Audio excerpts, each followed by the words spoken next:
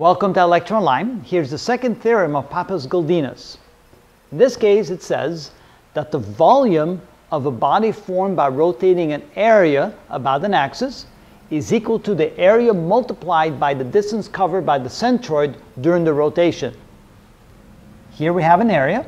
Here's the centroid of the area. We're going to rotate that about the x-axis. The object that we end up with will look like this. Do it again here.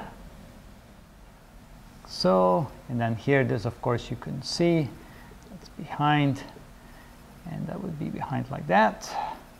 All right, and then if we then continue to rotate this area through, then we get something that looks like this, and like that, and not quite what I want it to look like, but I think we have a pretty good idea. If we now erase that and erase that, we now can see that this is kind of like a cylinder, a hollow cylinder.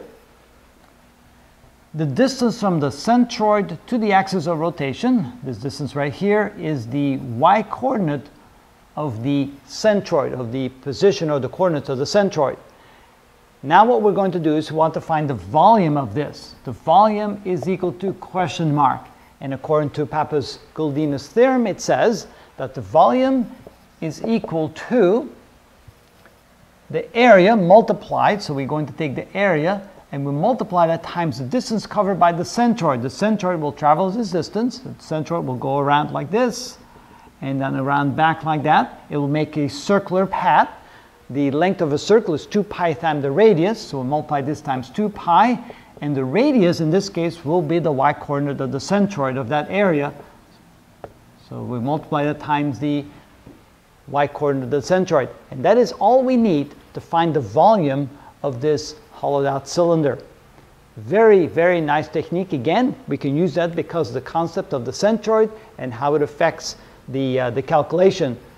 Simply the area of the object right here and 2 pi r, which is 2 pi times the y-coordinate of the centroid as we rotate around the x-axis. That's all we need to do. Now we'll do some examples of this so it becomes clear how nice a technique that is to use. Some cases it may not be easy because we still need to find the area, which may not be easy to find. But once we have the area and we know the coordinates of the centroid, then it's easy to find the volume of the object. And that's how it's done.